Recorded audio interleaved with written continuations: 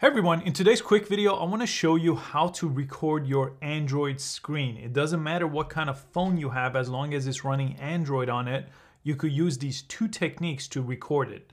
And I've looked at every technique there is. For 4 years I've been recording my Android screen, and these are the best two methods I've found.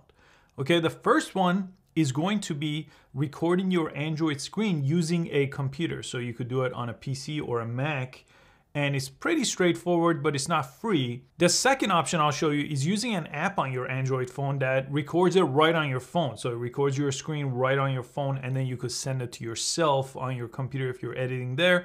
I typically use the first method if I'm using my computer to edit the video, and I use the second method if I use my phone to record the video. Okay, I'll show you both. So I'll put a link to this website below. Reflector 3 basically takes your Android phone or your iPhone or your iPad, whatever device you have, and wirelessly reflects it on your computer screen, and you could record it right here, and he puts it right on your desktop, the recording.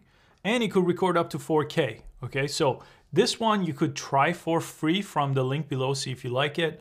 I have the paid version here that I've bought, and it's been pretty much the same. I've had it since Reflector 2. It's been the same for a while. I'm sure Reflector 4 is gonna have some improvement, but it should work the same way. Now what we wanna do is we wanna open up Reflector, so I'll go ahead and open it. So here, this is what it looks like, and it's gonna ask you to scan this with your phone. I've already gone through the setup process. It's really straightforward. Let me go to the Android here. And on the Android, all I have to do is from the top, bring this down. I'll bring this down one more time. And I'm looking for an option over here called Screencast. Okay, if I select this, it should pull up my Reflector 3 computer. It's gonna be the name of the computer here.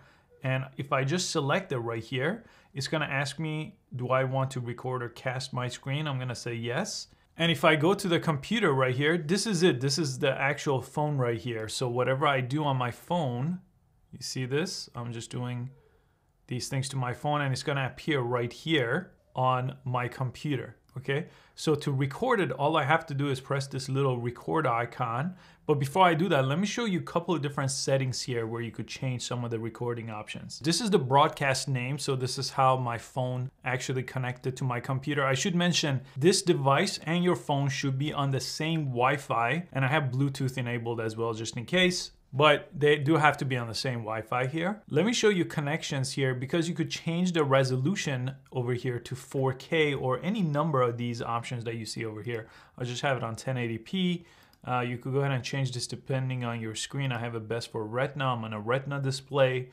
And it does have the AirPlay security where it shows you an on-screen code when you sign up for the first time. You have to put in that code from your computer here onto your Android device. And you could change a couple of things on the recording. It actually lets you change the background color of what you record. I'll show you that in a second. And you could change the frame rate of your device as well. Let me just wake up my phone here, and let's go ahead and press record now. I'll press record right on top. And it's actually gonna record the frame of the phone too, which is kind of interesting. And as soon as I pause my recording, basically, it's gonna tell me to save it to a location. So I'll just save it to my desktop here.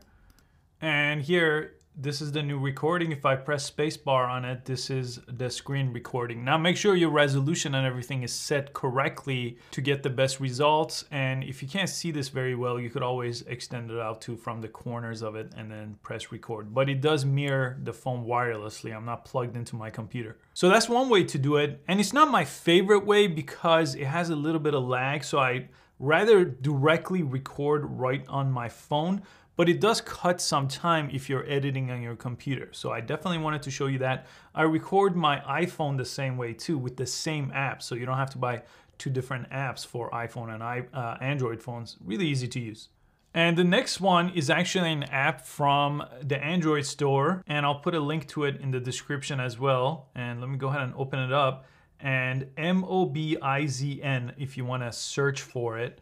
And when you open it up, you get this little section right here. Let me actually move it. You see this M right here? If I select it, I get these options. Now, all the screen recordings that I've downloaded before on Android have the same kind of option, same kind of layout.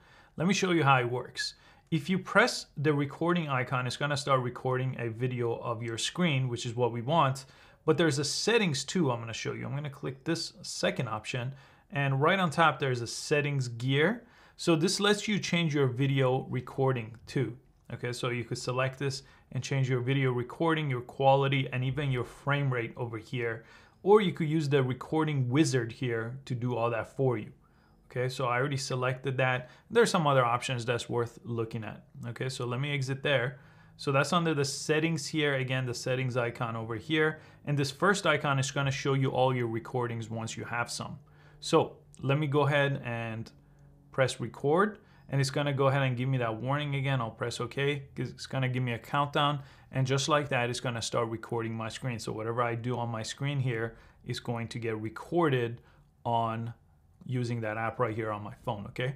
Once I'm done, I'm just gonna bring this down from the top, okay? You see screen recording in progress. I'm gonna select this to end it here. Okay, there we go. I'll rate you later. And now if I select this and go to this tab, I should see that new recording right here. This is the recording I just made. Okay, it's gonna show up right here. And you have some options for that recording. You could go ahead and put it in the trash can. If you don't like it, you could go ahead and press this option right here to actually trim it. So you could change the in and out point. So you could edit it right here. Really useful option there. There's some editing options on top, and you could add different clips to the beginning and end of it too. Now I usually use Adobe Premiere Rush on my phone. Adobe Premiere Rush, I'll link below.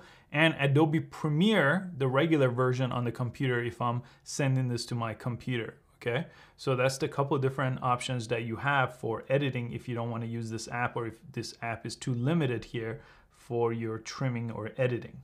And if you want to send it to your computer or any other device, you could press the share icon right in the middle there, and you could share it to any number of different things here. So you have lots of options. A lot of times I save it to my Google Drive here on my phone, and then I just open it on my computer's Google Drive at drive.google.com. Really easy, one of my favorite ways to do it. But you could send it to any number of things and even use Bluetooth here to send it to a different device, okay? And again, both of those different applications I mentioned are linked below. This one is actually free, the one I showed you on the phone with a watermark. I paid a little bit of extra money to remove that watermark, but the watermark's pretty subtle on that. Pretty much all of them that record on your phone, if they're free, they have a watermark. I haven't found a good one that doesn't, so if you want to pay to get that removed, you can. I hope you found this useful. Please give it a thumbs up, subscribe for easy to follow tech videos, and I'll see you next time.